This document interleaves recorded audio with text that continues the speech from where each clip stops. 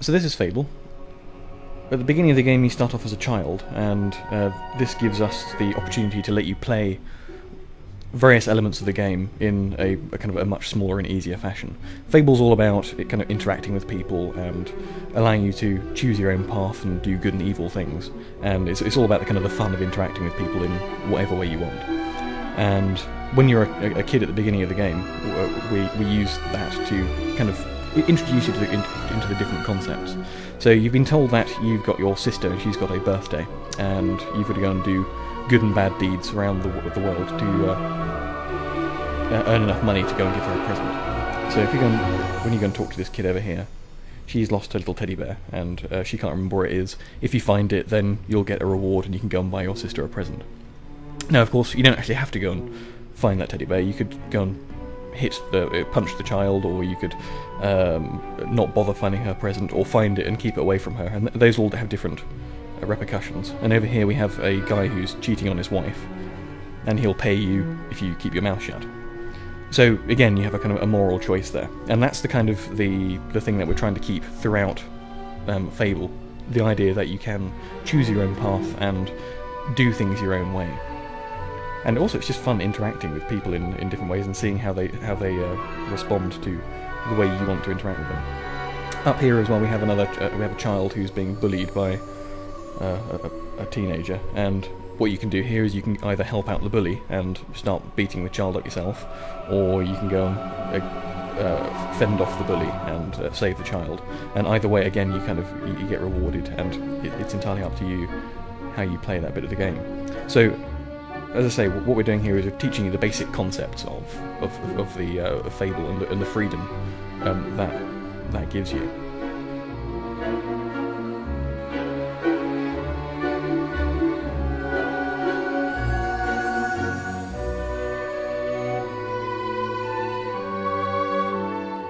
Yep, so you found the teddy bear, and you can go and give it back to Rosie if you want.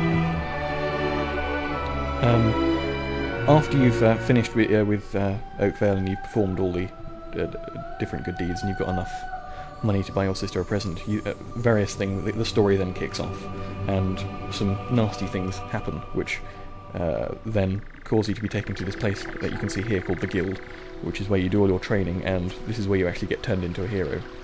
Once you've learnt all your heroic abilities and things, you then start going out on your first quests. One of the problems we've had in the past when playing role-playing games is it's very hard to actually... some people find role-playing games very, very easy, and some people find games very, very difficult, and it's very hard to judge the difficulty level.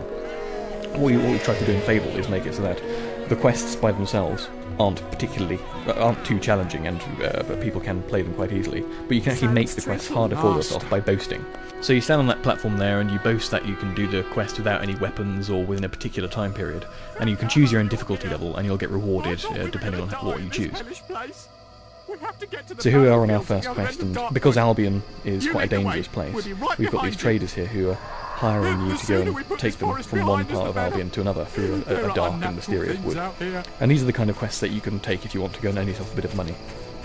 So you're escorting these traders through Darkwood, and they'll actually respond to what they see you do. So if you go and heroically kill one of these creatures here at Albion, they'll start clapping and cheering, and they'll respond differently. The combat system in Fable is, we've tried to make it as action-packed and varied as possible.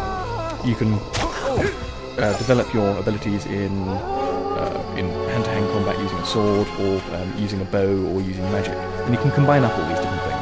And depending on how good at them you get, you'll learn different abilities. Any green blobs that you see the hero picking up are experience orbs, and you can use these later to extend your abilities. So here we're using the bow to go and clear out a field of exploding mushrooms from a distance, so that you can go and lead the traders through and they won't die. And as you get better and better with the bow, you'll develop more and more abilities with it. So here we are using some magic, and again, as you can see, the player is managing to switch between using magic, using the bow, and using melee weapons very, very quickly. So you can develop your own combat style, depending on your particular preferences. And also, depending on what experience you spend on different things, you'll get different magical abilities. I think there are 18 different magical abilities.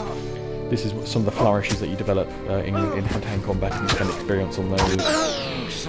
So each player will hopefully develop a completely different set of abilities depending on how he plays the game and what preferences he has. Also, we've got group combat here, so you just use a force push spell to go and knock everybody out, and the combat system with the melee combat works very well with multiple combatants as well, so you can switch combatants and show off in that way. And here we are leading the traders hopefully through to the end of the mission. So you can spend your experience in whatever way you like. For example, with the bow you can learn cool abilities like shooting off people's heads. But it's entirely up to you if you want to spend it on magic or on your melee combat to learn more flourishes, or on your bow abilities. That's right, not long to go now. Some of the creatures in Albion are a little bit more challenging than bandits and little Balverines. You've got the Earth Troll here, and different creatures have different weaknesses and different abilities. And you have to work out how best to defeat them using the combination of abilities that you've developed. So the Earth Trolls are much easier to take out from a bit of a distance. Some creatures are much better if you use melee combat with them.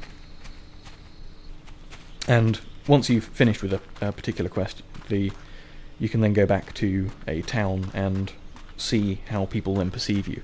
One of the key features of Fable, as we mentioned in the Oak Vale section, was how you interact with people and how people respond to you.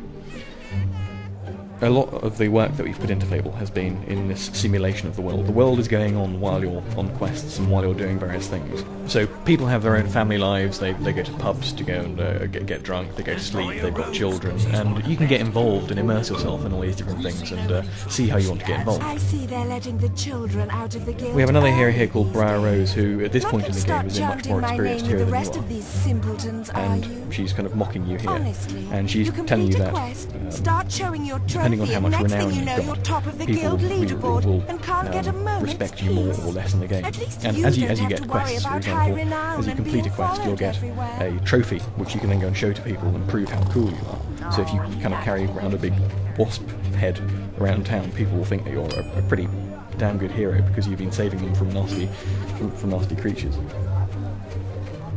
Now, one of the other things that ties into is this system of expressions that we've got. Great. Depending on how what you've been doing in the game, you'll learn different ways of interacting with people. So you can flirt with people, you can sneer at people, you can fart at people, you can make various inappropriate sexual advances if you've learnt those particular abilities. All I ask is and a people romantic respond gesture. in a number of different ways, depending on what they perceive you are like. If you've been nasty to people in the past, then they'll be a bit wary of you. If you've been flirting with the same person for a very long time, eventually you could get married to them, for example, if you start giving them gifts and start wooing them. Likewise, if you've been very, very nasty to people and you start trying to flirt with them, for example, then they're a bit suspicious. And it's also all based on your appearance and your renown as well. So if you wander around town naked when nobody knows who you are and start trying to flirt with people, then they'll just find it funny. If you start being nasty to people while you're wandering around town while you're naked, then they'll just find it a bit creepy, really. Please obey the law.